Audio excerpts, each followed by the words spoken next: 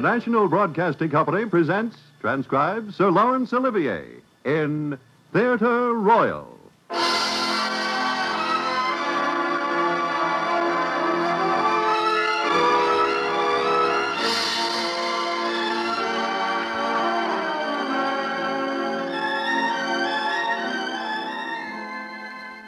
This is Laurence Olivier. Today's play is based upon one of my own most favorite stories, written by an author who in his day foretold many of the miracles which today we treat as commonplace, H.G. Wells. This particular story deals, like so many of his others, with the world of his imagination. I shall play the part of Nunez, the man who tells the story. Here, then, is H.G. Wells, The Country of the Blind.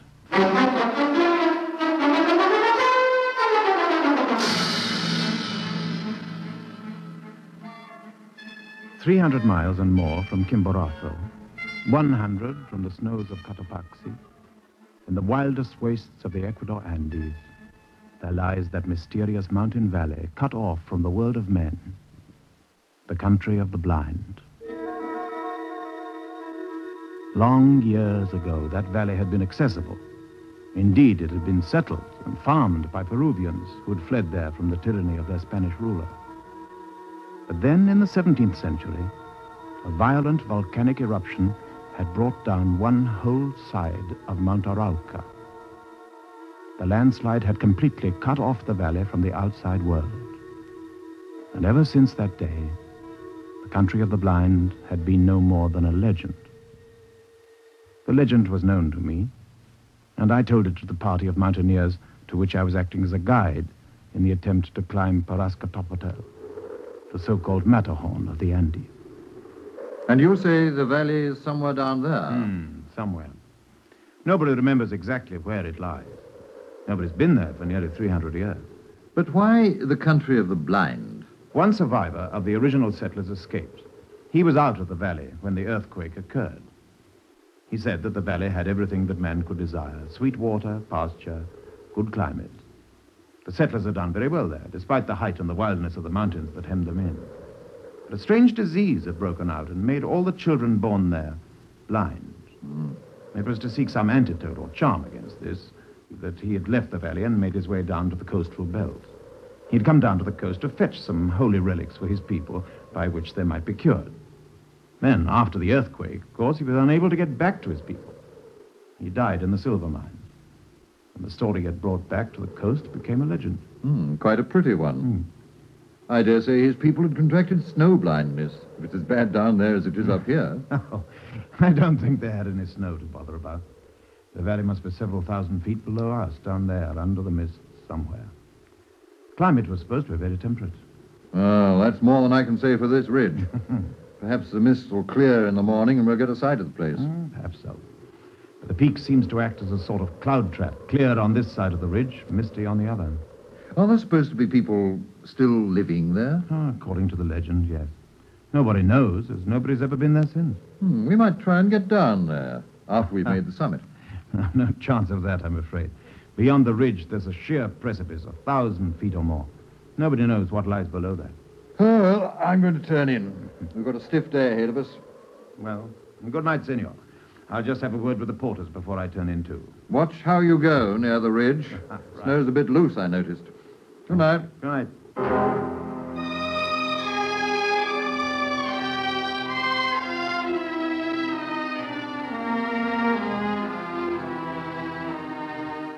Our camp was at the foot of the last leg of the climb, on a sheltering shelf of rock just over the ridge by which we had come up. I checked our equipment with the porters and went on 20 or 30 yards to the edge. It was bright moonlight, and below me the clouds lay silent as a vast and glittering snowfield. Suddenly I felt a tremor in the hard snow under my feet. I jumped back, I slipped, and I felt myself falling over the sheer edge of the shelf. Ah!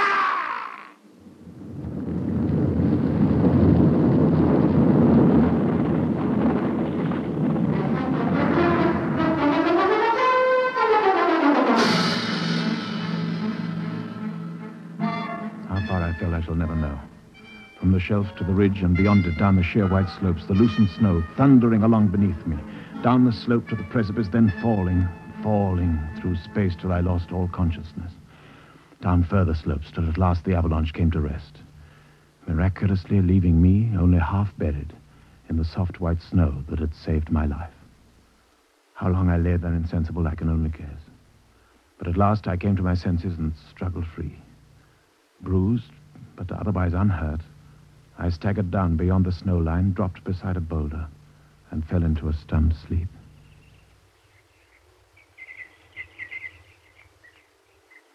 When I awoke, it was broad daylight, and the birds were singing in the trees below me. I dragged myself to my feet and gazed about me. Behind the sheer white wall of the mountain towered up to the clouds. There was no hope of climbing back to safety that way. My only hope was to go on, down by the screes and corries to the trees, down through them to the hidden valley. The climb might be difficult, but at least it was possible.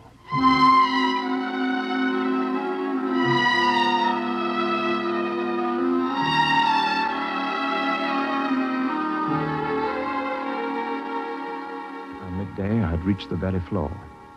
About me were green fields, carefully cultivated in little walled-in patches.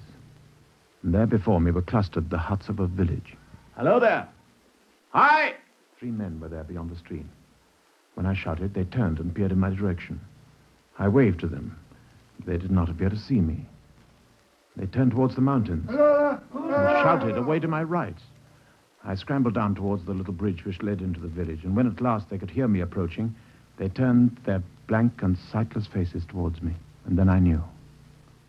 This was the country of the blind. All the old stories and legends came back to me, and as I came toward them, the proverb came into my mind: in the country of the blind, the one-eyed man is king.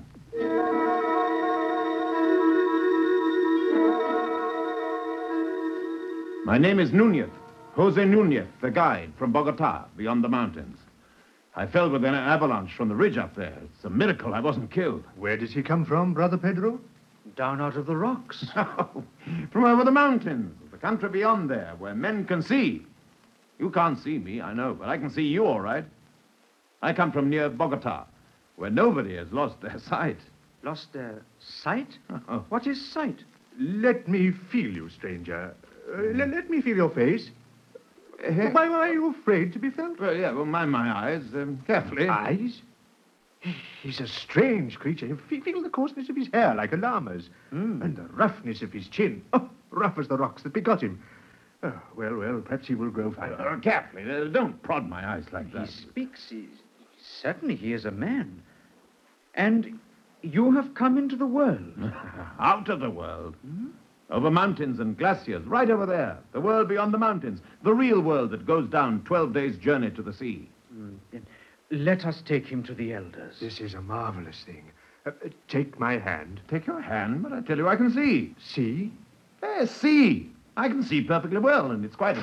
Oh, sorry, but I... His senses are still imperfect. He stumbles and talks unmeaning words. Lead him by the hand. Look, just because I trip over a pail that you leave in the way, it doesn't mean... Oh, very well. Take my hand, then. I found it taxed my nerves and patience more than I'd anticipated, that first encounter with the population of the country of the blind. As we entered the village, the people came out of every cottage, mud huts with never a window among them, held on to me, touching me, smelling at me, listening to every word I said. And I could make none of them understand that I came from the great world beyond the mountains and that I had eyes and could see. At last, I was told to wait outside the hut of the elders while my 2 blind guides explained all about me. Then I was told to enter. Inside, the hut was as black as night. Sorry. I'm sorry. It's so dark. I can't see. I fell over somebody, I'm afraid. Dark? I'm sorry. See? What does he mean? As we said, he's a wild man out of the rocks. Bogota. Bogota, over the mountains. His mind is hardly formed yet. He's only the beginnings of speech. He is called Bogota, and he is but newly formed. As you hear, he stumbles as he walks and mingles words that mean nothing with his speech. Once again, I found myself trying to explain the great world out of which I had fallen, and the sky, and the sun, and such like marvels. And they would believe and could understand nothing whatever that I told them. It was beyond my power to make them understand what sight and seeing really were. Finally, they began to explain the world to me. The world was first an empty hollow in the rocks, and then came first inanimate things without the gift of touch, and llamas and a few other creatures that had little sense, and then men, and then, at last, angels, whom you can hear singing and making fluttering sounds, but whom no one can touch at all. Singing and fluttering? Oh, you mean the birds? Birds? Yes. There is no such word as birds. If you continue to talk nonsense, Excuse me. you come among us when our people are sleeping, stumbling and uttering words of no meaning. People sleeping, but you surely don't sleep during the daytime when it's light? Nonsense again? It's natural that people sleep when it is warm and get up to do their work when it is cold. Day and night. I never thought of it like that, warm and cold. So your day is our night. It is obvious that you were created to learn from us and to serve the wisdom that we have acquired. The night is nearly over. Eat and sleep. And tomorrow we will try and teach you some wisdom and understanding. The exasperation of those first few days were almost more than I could bear. It was impossible to make them understand, to admit that I possessed any faculty that was denied to them. I spoke of the beauties of sight, of watching the mountains, of sky and sunrise, and they heard me with amused incredulity. To them there was no sky. Their valley was the entire world, walled in with the rocks from which sprang a cavernous roof, which they believed to be smooth and solid, from which dews and occasional avalanches descended. I was imprisoned with them in a kind of cosmic casserole. One day I could stand it no longer. You say that people who can see know what is happening a long way off. Yes, I can prove it to you. We're outside the village, aren't we? It's out of earshot. Well, not really. But I can see what is happening there. Now, if I tell you what I see, things that you can't hear at all, will you believe me then? Perhaps. What are the elders doing? The elders? Yes, the elders of the village. What are they doing in their hut? But if they're in their hut, how can I see what they're doing? I can tell you what the people in the street are doing. Oh, I can hear what they are doing. When we get a little closer, I can hear what the elders are doing as well. I don't have to go into the hut. I can hear through the walls. Can't you see through the walls? Of course I can't see through the walls. Nobody could. In fact, nobody can see. And don't walk on the grass. I can't stand it any longer. Put that spade down. What is Bogota doing? Why has he raised the spade over his head? He's behaving very oddly. Why has Bogota walked across the meadow and not gone by the path as he should have done? I'm going to do what I like in this valley. Do you hear? I'll do what I like and go where I like. Hold him, Brother Pedro. He's going to do something foolish. Bogota, put that spade down and come off the grass. I'll hit the first man who tries to touch me. I'll hurt you. I'll kill you. Leave me alone. Put that spade down. Hold him, brother. No! Oh, there. I told you, didn't I? I can see you. I can hurt you. Now try and stop me. Try and find me. I shan't come back till you acknowledge me as your king. In the country of the blind, the one-eyed man is king. Well, I'm better than that. I'll prove it to you. Try and find me now.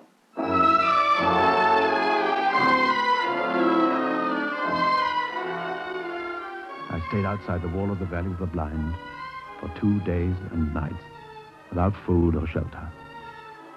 I thought of ways of fighting and conquering these infuriating people, but there was clearly no way of doing so. I had no weapons, and though I could make myself a club from the bough of a tree, I knew that it was impossible for me to attack them singly and in cold blood. I tried to find food among the pines, even to catch a llama and kill it, but it was no use. Hunger proved too much for me, until finally I crawled back to the village to try and make my peace with them. I was mad, but I'm only newly made. Forgive me. That is better, Bogota. Do you still have the foolish illusion that you can see, as you call it? No, that was all a mistake. The word means nothing. Yes, you are recovering your senses. And what is it that is overhead? Is it the sky, I think you called it? No, that was wrong, too. About 10 times the height of a man, there is a roof above the world of rock. and very, very smooth. But before you ask me any more questions, give me some food or I shall die. Brother Pedro, give Bogota some llama milk and some bread. He's beginning to learn at last.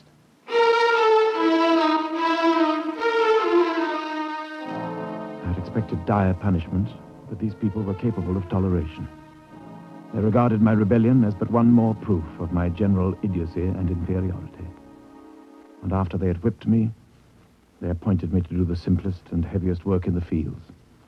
And seeing no other way of living, I began to do as I was told. Time passed, and I began to regard myself by degrees as a citizen of the country of the blind, while the world beyond the mountains became gradually more and more remote and unreal. The man for whom I was put to work was called Jacob, the brother of Pedro, and his daughter was a young girl called Medina. She alone, of all the people in the village, listened to me kindly and tried to understand what I said. By degrees, we began to see more and more of each other. Or rather, I began to see more and more of her. You look very beautiful, Medina, sitting there spinning in the moonlight. You use so many strange words. It is hard for me to understand what you mean. Yet you do, Medina, don't you? Sometimes. When you tell me about the moon and the stars and the sunlight and mountains, I try to imagine what the words could mean. You understand what beauty means? Yes. It means smooth. You are beautiful, Medina. I am. Mm-hmm. But my face isn't smooth at all. Not nearly so smooth as some girls' faces are. How can I be beautiful? You're beautiful to look at. Your eyes look as though you were sleeping only. They're not red and sunken like the eyelids of the others. And you have beautiful, long black lashes. You should not flatter me like this, Bogota. It's not flattery, Medina. It's the truth. To me, you are the one beautiful girl in the valley. I love you. And I'm going to ask your father, Jacob, to let me marry you. Oh, no, Bogota. Yes. You mustn't. My father will be terribly angry. What? You must promise not to, please. Why should he be angry? Don't you love me? A little? I like you very much. I am happy all the time we're together. But you behave so strangely. I cannot always understand you. I will teach you to understand, Medina. And I will try and teach you to understand. It was one of Medina's sisters who told old Jacob about our love. And her whole family were bitterly opposed to any idea of marriage. Not because they thought very much about her, but because they despised me so much. To them, I was a being apart, a serf, an idiot, an incompetent, clumsy thing below the permissible level of a man. I cannot give my consent. It is impossible. Bogota is but newly formed. He cannot become one of us, or any better than a menial, while he still has these strange delusions about sight and seeing. You must try and forget about him. Perhaps after a few years he may improve. We will think about it then, if you persist in your foolishness. We were both of us in despair, for Medina refused to go against her father's wishes, even if it had been possible for us to escape from the village together. But there was nowhere else for us to go. The village was the whole world. Then one day, one of the elders had an idea. He was the greatest doctor in the valley, the medicine man. And he was renowned for his inventive and philosophical mind. The idea of curing me of my peculiarities appealed to him. One day, he broached the subject to Jacob. Your daughter still claims that she's in love with Bogota? Yes, though I have told her that the marriage is quite out of the question. Even if he could be cured of his peculiar ideas? But can he be? We have all tried hard enough. I've examined him, Jacob, and the case is now clearer to me. I think very probably he might be cured. I have always hoped that he could be. As we know, his brain is affected. Now, what is it that affects it? Ah, what indeed? This.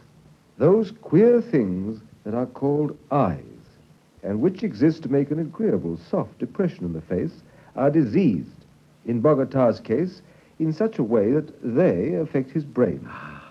They're greatly distended, he has eyelashes, and his eyelids move. Consequently, his brain is in a state of constant irritation and distraction. Yes, yes. And I think I may say with tolerable certainty that in order to cure him completely, all that we need to do is a simple and easy surgical operation, namely to remove those irritant bodies. And then he will be sane? Then he will be perfectly sane and quite an admirable citizen. Thank heaven for science. Bogotá, did you hear what Brother Doctor says? Yes. Yes, it's outrageous. Monstrous suggestion. The doctor's out of his mind. One might think that you did not care for my daughter by the way you are behaving. Of course, the idea of losing my sight, of willingly surrendering the most precious of all gifts, was more than I could bear. I refused even to entertain the idea, to discuss it with Jakob or the doctor or the village elders, all of whom begged me to realize that their only wish was to help me, to make me as normal and blind as themselves. To them, the very idea of sight was meaningless. Never having enjoyed the blessing, they could regard it only as some disorder of the brain. It was Medina who persuaded me at last to reconsider the matter, for without her, my loneliness was even more bitter than blindness itself. Please, Bogotá, for my sake, won't you at least discuss it with the doctor? Just once more. Medina, do you want me to lose it? My gift of sight? I do not want you to be unhappy, dearest. I could only make you understand. There are the beautiful things that I know so well. The beautiful little things. The flowers, the lichens among the rocks. The lightness and softness on a piece of fur. The far sky with its drifting down of clouds. The sunsets and the stars. And there is you. For you alone it is good to have sight, to see your sweet, serene face, your kindly lips, your dear, beautiful hands folded together. It is these eyes of mine that you won, these eyes that hold me to you, that these idiots seek to deprive me of. Instead of seeing you, I must touch you, hear you, imagine you. I must come under that roof of rock and stone and darkness, that horrible roof under which your own life is lived. Surely you wouldn't have me do that for no reason at all, but the ignorance and bigotry and prejudice of your people. I wish... Yes, Medina. I wish sometimes you would not talk like that. Like what? I don't understand. I know it's pretty. It's just your imagination. I love it. But now... Now? I mean... You mean you think I should be better? Better, perhaps? Oh, Bogotá. Dearest, if I were to consent to this... Oh, if you would. If only you would.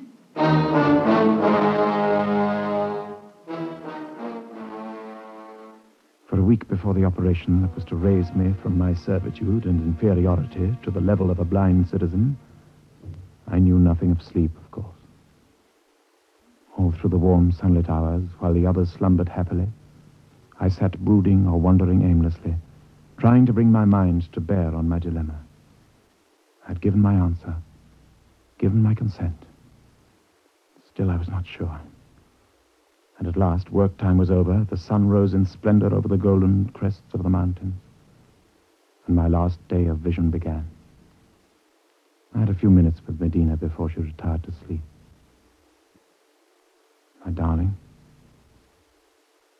tomorrow I shall see no more. Dear heart, they will hurt you very little. And you are going through this pain. You are going through it for me. Only that could make me submit to it at all. Dear, if a woman's heart and life can do it, I will repay you. My dearest one with the tender voice, I will repay. You've never looked more beautiful than you do this minute, as the sun rises over the mountains behind you. Can you feel its warmth on your hair? Yes. It is getting late. I must go in to sleep. One last kiss, my darling. Goodbye, my darling. Goodbye.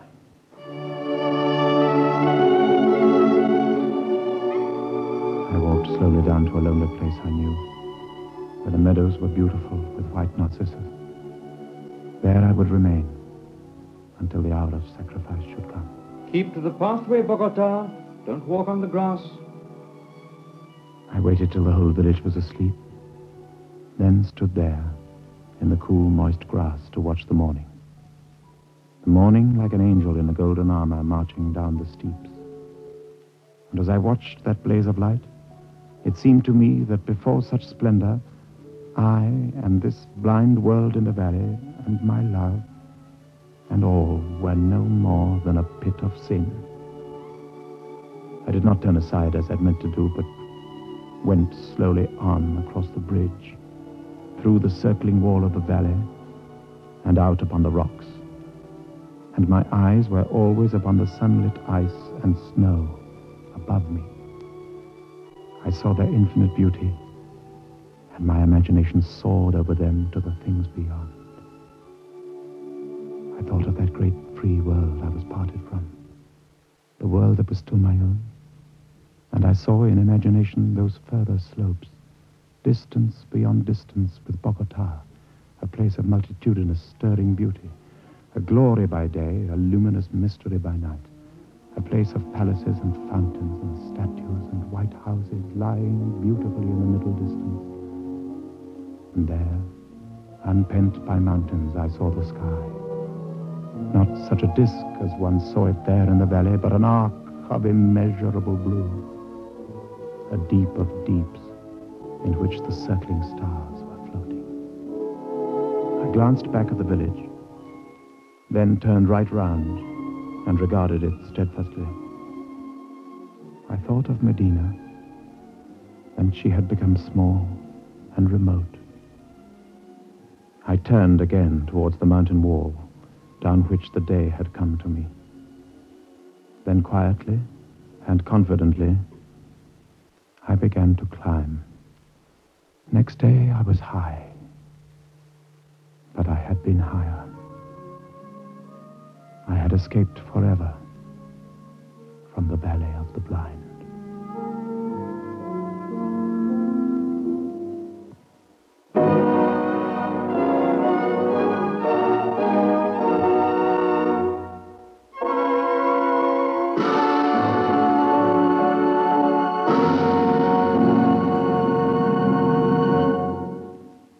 This is Laurence Olivier again. I should like to extend, as usual, my thanks to our cast, who included this week Gabrielle Blunt, Keith Pyatt, Stephen Jack, Donald Bissett, Anthony Carey, Roger Delgado, and Robert Rietti. Au revoir, and thank you.